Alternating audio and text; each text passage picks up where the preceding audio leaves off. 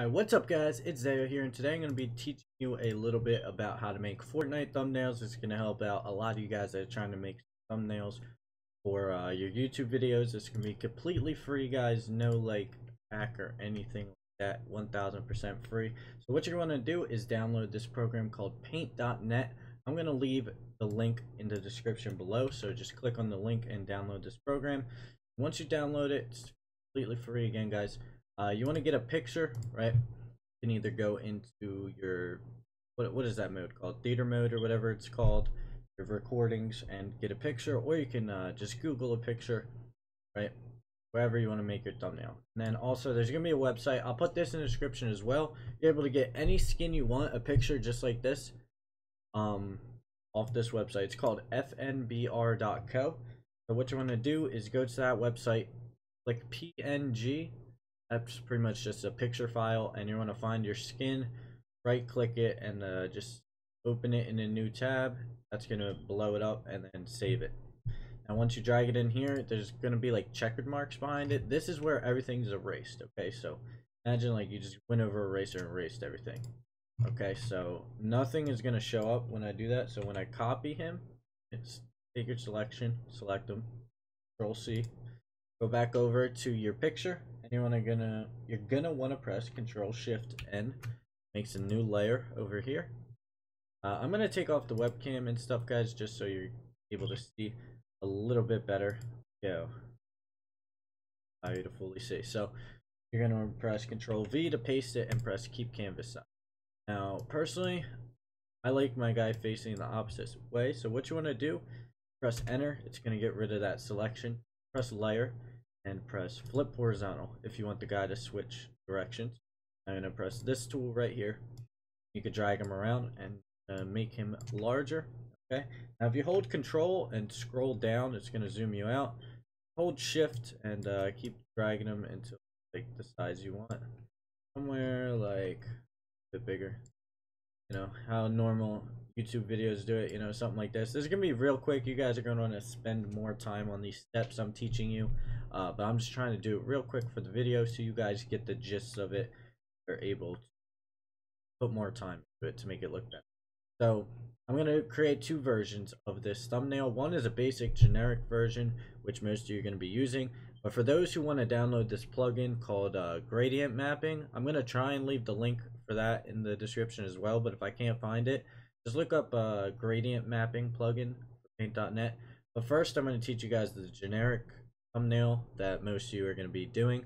And then for the other one, it's more of like a ninja type style thumbnail. I have a lot of them on my YouTube channel if you want to check it out, that use gradient mapping. Go ahead and subscribe, guys, if you want more in-depth tutorials and stuff like that. And let me know what other types of videos you want to see. So anyway, go to your background layer, guys. So click background, press adjustments, and go down to hue/saturation. You want to drag your saturation up until you think it pops out and looks good. I usually find around 120 trick. Sometimes you go a little bit brighter, like 125 looks good to me. Right, it makes it pop out a little bit more. And now usually you want to highlight guy in a black color or a white color. We'll do white for my dude here. So click on your layer, press duplicate. Right, click on the top layer, take out your magic wand. You're gonna turn the tolerance up a little bit, guys. This is gonna be how many pixels it's selecting. So like I don't exactly know how it works, but 61%. When I click on pink color, anything that's like 61% close is gonna work. Where if I turn it down, see, less selection. I'm gonna turn it up to like in the 60s. Don't want it to be too high. Just fully select your guy. Right, there we go. If you accidentally click over here or something, just press Control Z. Make sure you're holding Control as you're selecting more pieces. Now click your line tool right here. Change your brush width up. I'm gonna put mine to 1000. We're gonna put our first color as white and just drag down, left click, and press Enter twice. Now go up here to effects, go to blurs, Gaussian blur, change this up to 5, about 5, okay?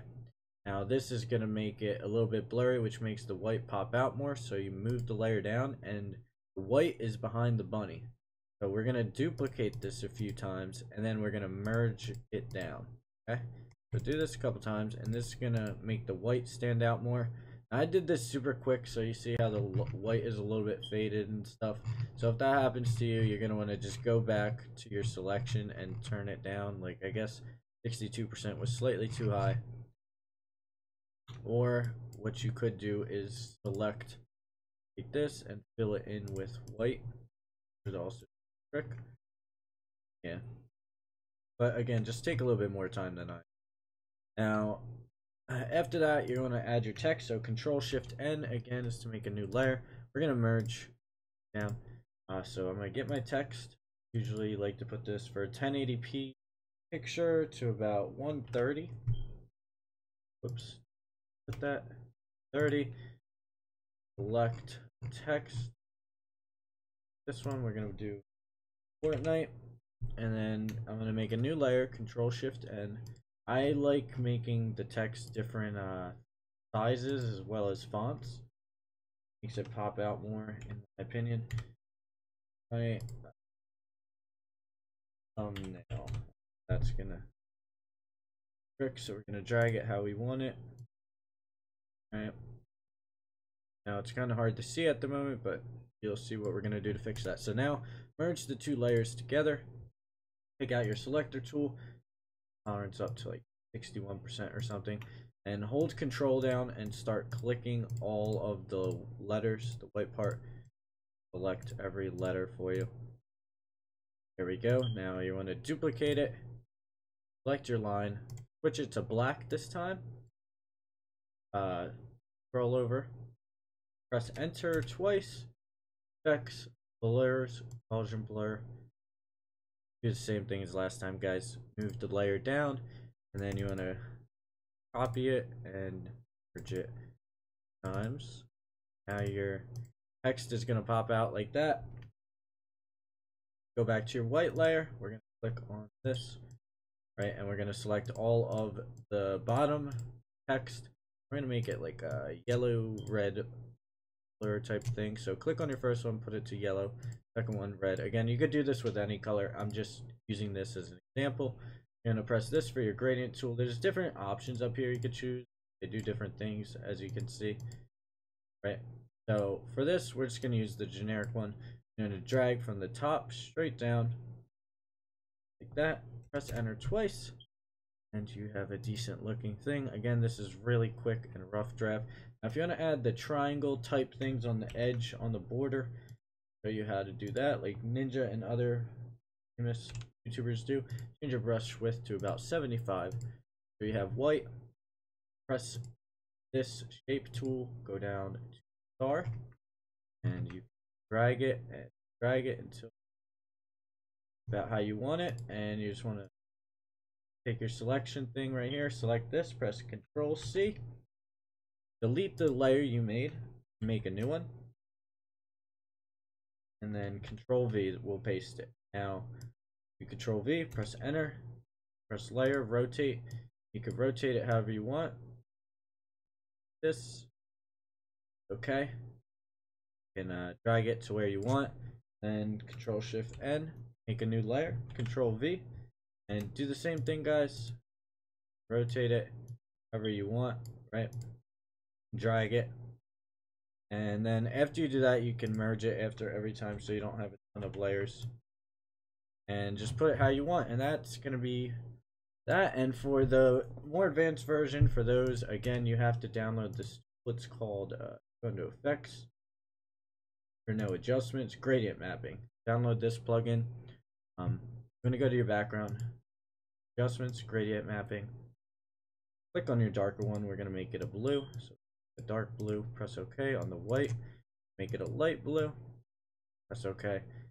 Mess around with darkness, lightness, that, and that's how you use that tool, guys. Now, for those that want to learn how to brighten the sky and stuff, what you could do is add a new layer above where you want. Take out your paintbrush, put it a pretty high number, 1000. Make your hardness very low to like 20% or less. White, right? And we're gonna go to the sky where we want it to be bright. We're gonna click a couple times, and click your layer 6. Click this thing, it's going to be your properties. Go to mode, press overlay. Right, it's already looking better. Now what you can do is change the opacity down so you like how it looks. Right, this is super quick, but I like how that looks. It makes it pop.